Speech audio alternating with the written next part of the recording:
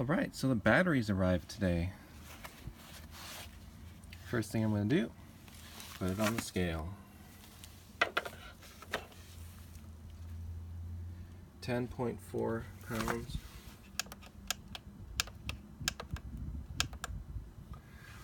4.72 kilograms.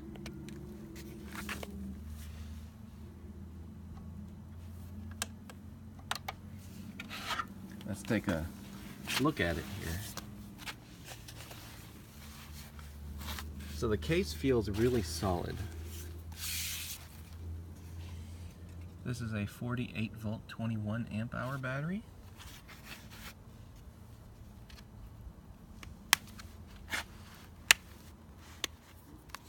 Oh, it has a USB port on it.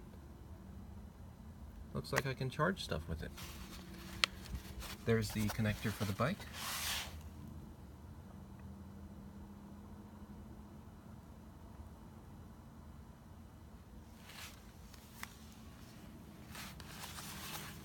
And here's the charging port.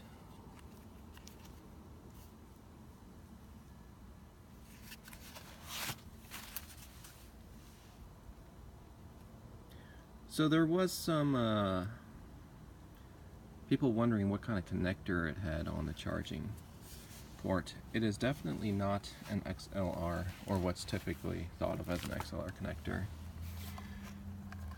The connector looks like this. This is a 9mm connector, much smaller than a typical XLR connector.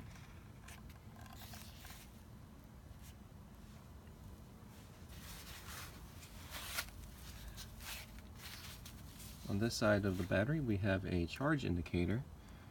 Just press it. Oh, it looks like it's fully charged.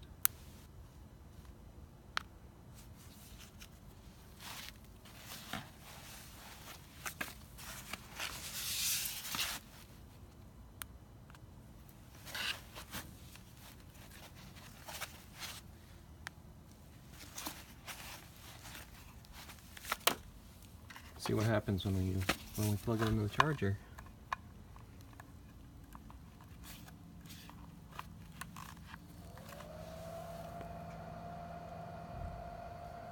Pretty quiet.